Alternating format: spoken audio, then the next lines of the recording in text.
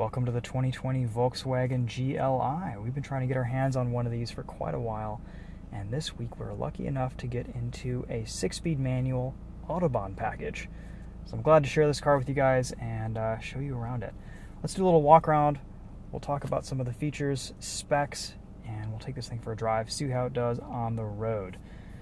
The Jetta was refreshed, and it was pretty much all new for 2019. This 2020 doesn't have any changes that I know of.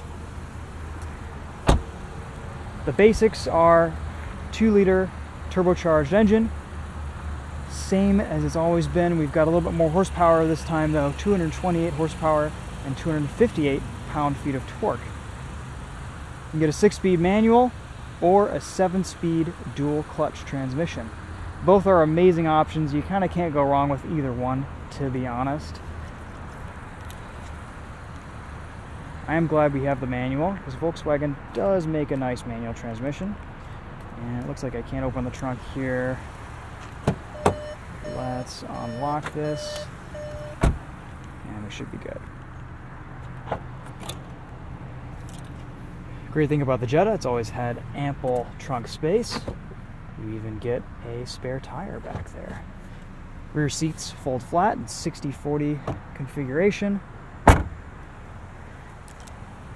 I don't know if the GLI has gotten better looking with this generation. They all kind of look about the same from each update, but I think it still looks pretty attractive. You've got some classic proportions and lines and design elements with the red and the grille. I think it works. It's okay. A lot of the similar running gear from before, and you know, this is a formula that Volkswagen has been doing for a long time, and it still works. This is just a great overall car. It has a nice amount of usable space on the inside. Back seat room is great. And you know what? This is the kind of the more grown-up, mature choice for someone who wants a sporty, subcompact, midsize sedan. I think practically there's pretty much all the space you could need out of a daily driver in here. It's fun to drive, it's pretty quick, and there's definitely a maturity to the GLI that may not exist in some of the other competitors. While we're here, let's pop the hood, show you what it looks like underneath.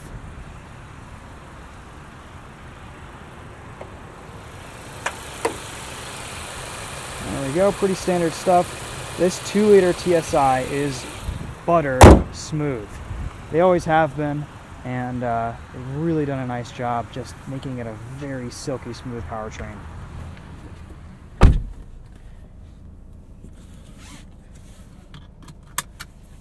On the interior, a lot of this is going to be familiar if you've been in a Volkswagen in the last few years. A lot of the same cruise control switchgear, a lot of knobs and buttons for all of your controls, and a pretty simple minimalist cabin. You get great Apple CarPlay system, nice little bongs and beeps when you touch it, and in here you have a lot of settings and things that you can adjust, lots of apps, quick access with certain buttons. You can go in and see lots of different parameters, driving data, fuel economy, sport mode things. You have a lap timer, performance monitor. The infotainment is nice and responsive, definitely an improvement from previous generations of Volkswagen infotainment. This also has a, looks like a Beats audio system, and it's pretty decent. We'll do a little sound test at the end of this video. Quick access to your driving modes here. They change suspension tuning if you have the adjustable suspension fitted to your car. And they will also enable the sound ductor. You can hear the difference there. And the gauges also change pretty quickly when you adjust these modes. This car's pretty good to drive in any of these drive modes. Before we get going today, I wanted to mention the sponsor for our video, Vincero watches. This is their sport kind of racing inspired watch, the Apex, and it's in rose gold black. I'm not usually a rose gold kind of guy, but actually as a dress watch and kind of a more formal option, kind of like the GLI, I do like this. Vincero offers some really nice watches for the price point. This is just under 200 bucks, and it feels like a really nice watch for that price. Right now, Vincero is offering 15% off to the TheTopher subscribers. All you have to do is go to vincerowatches.com/TheTopher or put TheTopher in as your discount code at checkout. As always, we appreciate their support on the channel, and if you guys are looking to improve your watch game and just want a nice overall quality timepiece with lots of different options for aesthetic appeal and design, Vincero is a really good way to go, and I'm sure you guys have heard of them. They do support a lot of YouTubers in the automotive space. All right, let's take this for a drive. Handbrake automatically disengages when you let out the clutch, which is nice. We have a decent reverse camera there, and as you guys can see, super quick steering ratio from this rack. It's nice for daily driving. It's great for autocross. After the Mark VI, they really sped up the steering racks in these Volkswagens.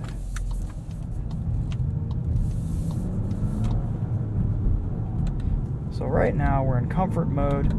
Let's throw it into sport. We get a little bit more engine tone, and I actually kind of like the way this thing sounds and drives and handles in sport mode.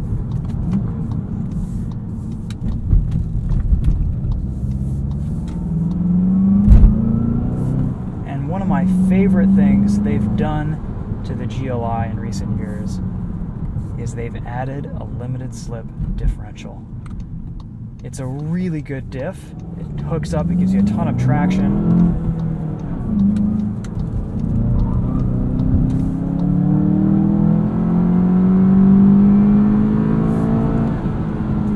Second gear is super tall, it goes to 75 miles per hour.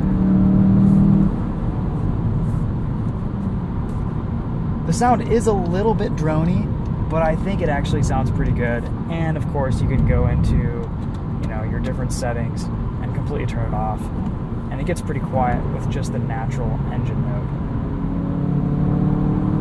I love that you can adjust all the parameters in this car and kind of set it up to suit your taste and your preferences. But you know what? This is a spirited drive.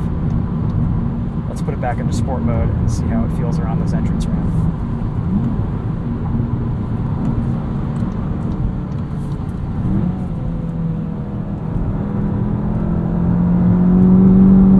Again, that front diff can just hook you right up with all the traction.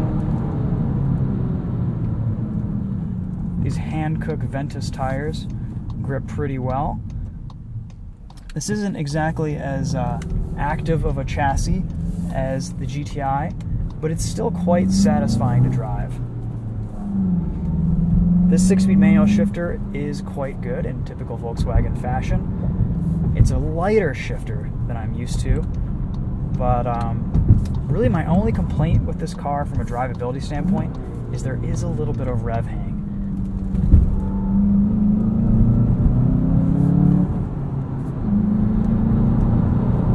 Definitely nowhere near as bad as the Civic Si, and chances are if you're getting one of these, you're probably going to get it tuned, and that'll definitely take care of it. One thing that is a little bit strange is this manual transmission car has a 2-stage accelerator pedal, so there's just a little bit of resistance at the bottom of the pedal travel to shift down in the DSG, and it's interesting that they didn't bother changing that pedal box or pedal configuration for the manual transmission car. They must not be selling as many manuals anymore, and it's just not worth the effort. But kind of, I found that feels like kind of a cop-out for me from Volkswagen. I wish they got rid of that, because it's a little bit weird to have that 2-stage pedal in a manual car.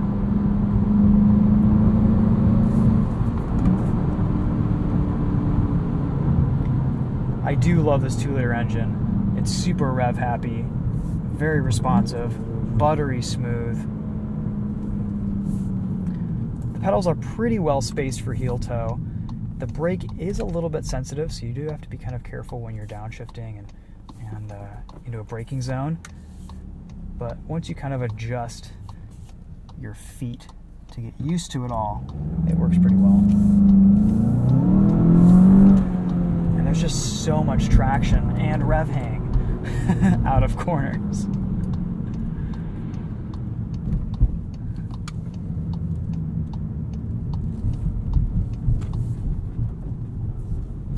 Alright, let's throw it back into, let's put it into comfort mode here. Just cruise around a little bit. That has always been the great thing about the GLI, is it's just a great all-rounder. And you can have fun in it, you can drive it in a sporting manner, but also it'll settle down and become a comfortable daily driver and cruiser.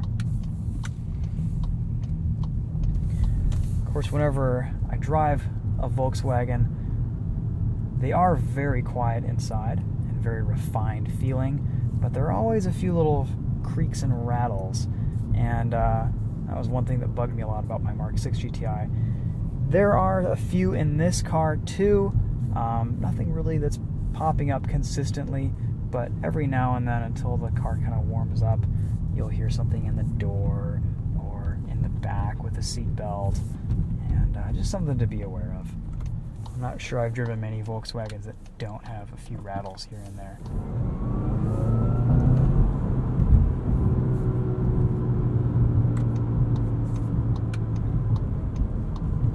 Alright guys, well let's go in and do a little bit of a sound system test. The audio quality in this is quite good.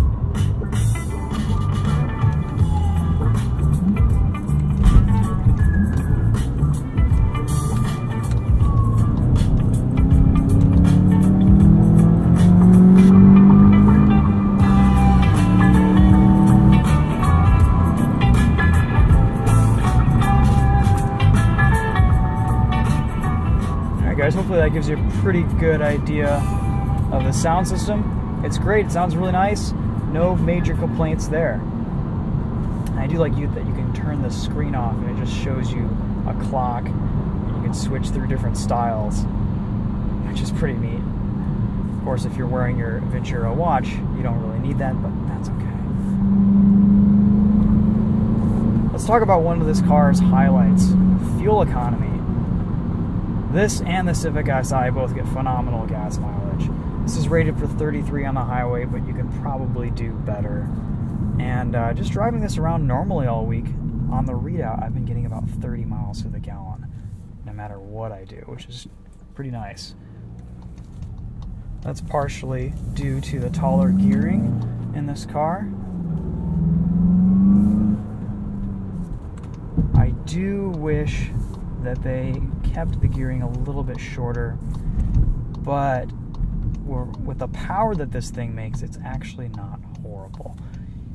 You would get slightly better ratios with the 7-speed dual clutch, But if you want to drive a manual, and you're probably going to get this thing tuned, I would recommend the 6-speed. It is a really nice gearbox, and it's a fun, enjoyable driving experience. Volkswagen has always done a nice job with their manuals.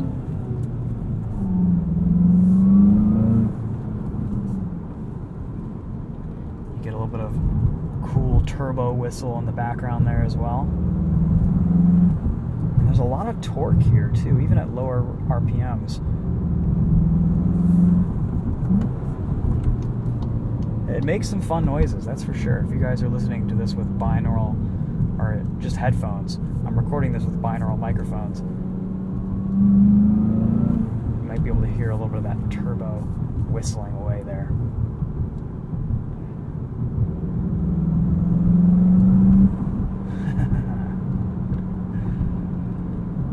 Alright guys, well, there's the GLI. Not much has changed. Volkswagen has stuck to their tried and true formula with this car, and it works. You know, I think at this point, I kind of feel like the interior is a little bit dated. It feels so similar to what they've done for the last 10-12 years. But you know what?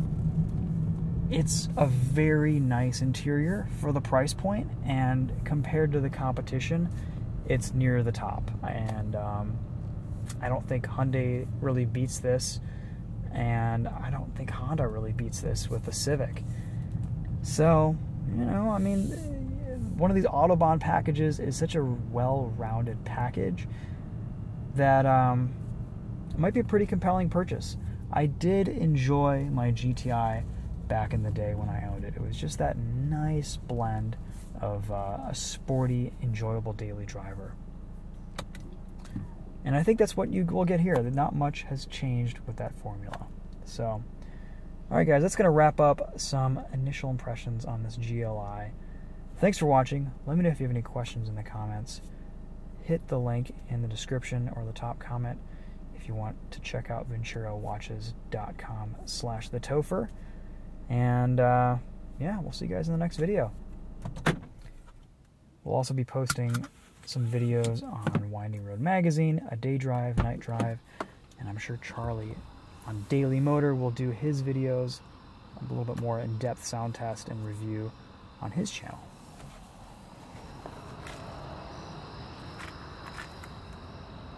So nice interior lighting on this too. These change depending on your drive mode. It's the little things. One thing I'm noticing is this isn't quite working as well as it should. There we go.